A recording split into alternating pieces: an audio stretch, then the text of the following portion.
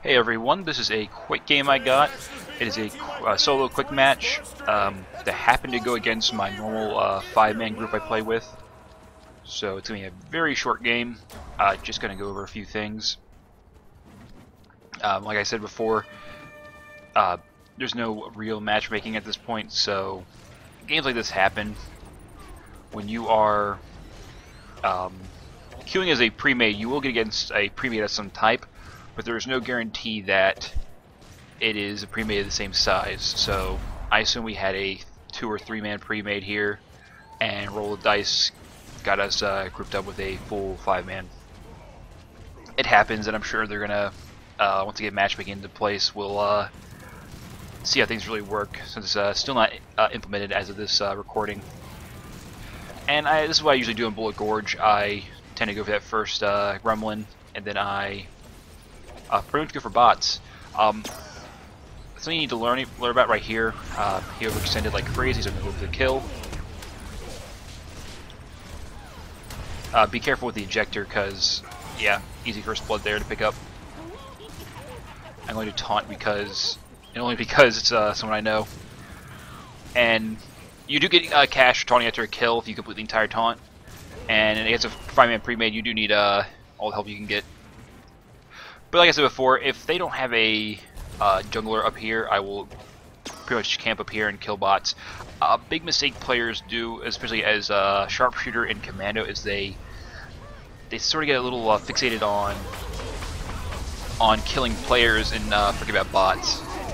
And right here, tried to save my team when they went up by using Party Pooper, but I stayed there way too long, and I paid the price for it. But yeah, I said in my other video earlier about killing bots, but it's a habit. I'm going to repeat it a lot because a lot of players forget. I forget.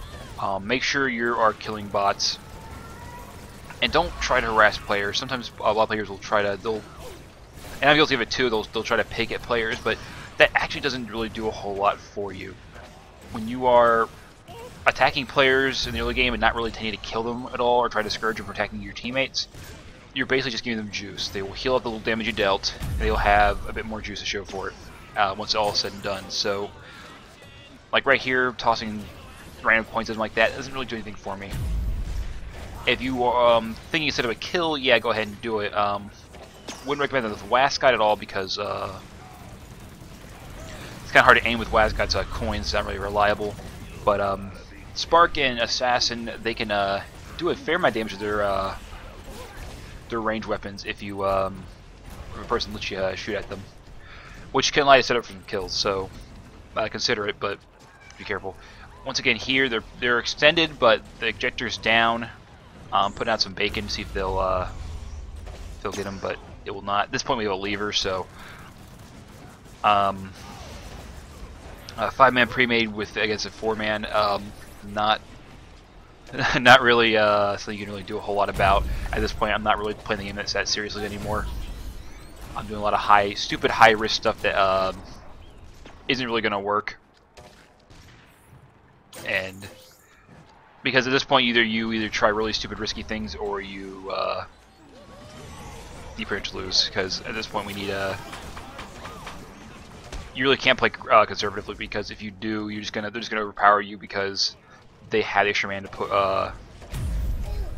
They have the extra man to either stay back in Guardian's pushes or whatever. You really can't outlevel them. And here I'm getting taken from behind. Another problem being in a 4-man versus against 5 people is that they have an extra person to harass junglers, so they can afford to do things like that. So it's pretty hard. I've been playing a lot more Wascott lately. I have stopped playing Megabeth.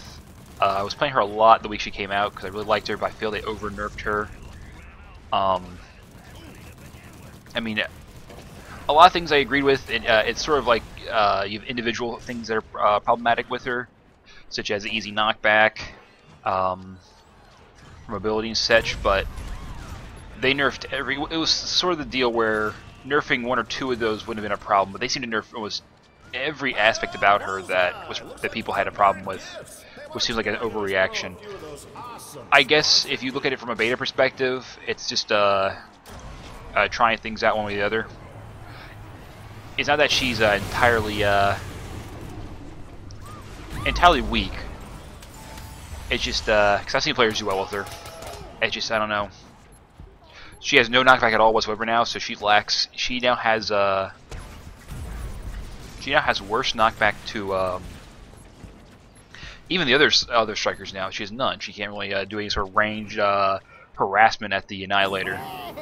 And there I hit my I got V on Juice. I hit it by accident for some reason.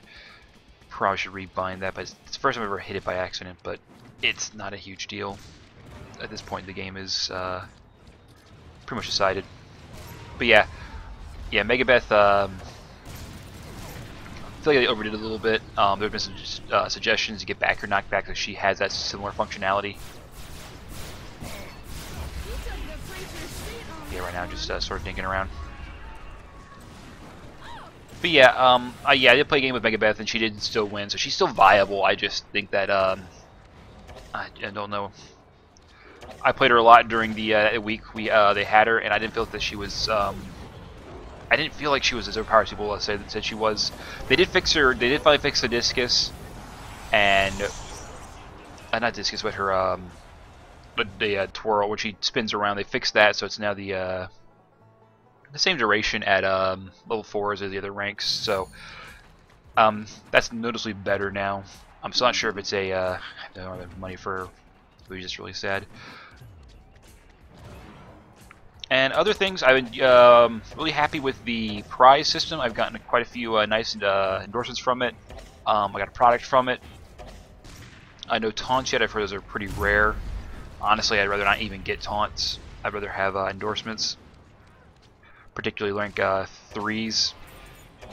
Got a rank 4, no bacon yet, but I did get a rank 4 the other day. Apparently, you can get duplicate products. You can get, you can also get the rank 1 sprint or move speed. That was a really weird move I just did. I mean, you can use it like that, but he did not notice me, so that was good. Like I said, doing kind of stupid stuff in the hopes of I'm not even sure what I'm doing there. At this point, it's really as long as I wait my health regen so I can ensure I don't die to bots or something when I roll out of there. Just sort of just chilling. Wasn't on vent at the time. I wanted to get on vent and talk to them, but yeah, this is kind of silly. But yeah, prices are working out pretty well. They said they were going to probably. There's a one of the worst hooks I've ever done. Not a good game. I played pretty bad all morning when I played this game. We did manage to take down one turret, so I guess did alright, I guess. At this point, they're more or less toying with us, I feel, but yeah. Other changes, Spunky is off a rotation now. It is not available. As I said in another video, there's a lot of problems with it right now, resorting to bots, and I mean, bot AI in general is pretty bad. Even on the maps at work, like you saw that bouncer just sort of sitting there looking at me, right there. Let's go for that detector, but I got caught. But yeah, that bouncer was just sitting there, just not going for anybody. I've seen Jackbots get stuck on Locomoco. I've seen Jungle Bots are just an absolute wreck in terms of AI. How they decide to attack pros is just almost completely arbitrary, but yeah. And just getting messed around with here in the jungle. See a churro, gotta take that up. And yeah, there's not a whole to say here. The game's pretty much over. There goes our money ball. But yeah, the whole, I really like this patch. It's been a I've not been able to get any of the new products. I don't feel, with addition of Bot Buster, I don't feel that they're super must-have products there. Some are good. I would like to have Can't Stun This for certain matches, but I just don't feel like they are something where I really want to spend 6,750 combat coins right away. At this point, I'm trying a last-ditch effort to get the Annihilator.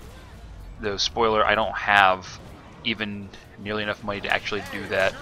So, I think we lose I think we actually lose before it even goes up. Yep, and that is it. Just a quick sort of steamroll game. It happens to everybody. My advice, don't quick match unless you are prepared to have this happen to you. Otherwise, use build team, and I will let you see the post-game results, and I will see you all next time. Well, that's it for us, folks. Thank you for joining us, and we'd like to remind you that unless you're watching this from home, you have 15 minutes to get back to your assigned dwelling before government-mandated